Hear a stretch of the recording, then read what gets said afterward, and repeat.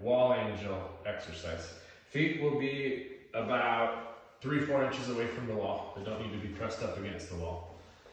You're gonna bring your elbows, wrists, palms, hands, fingers, everything against the wall.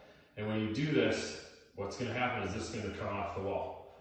And so this right here, we're not doing this motion, we're gonna open up from here. And so when you breathe, you're gonna breathe out and push this against the wall behind you. So it'll look like this.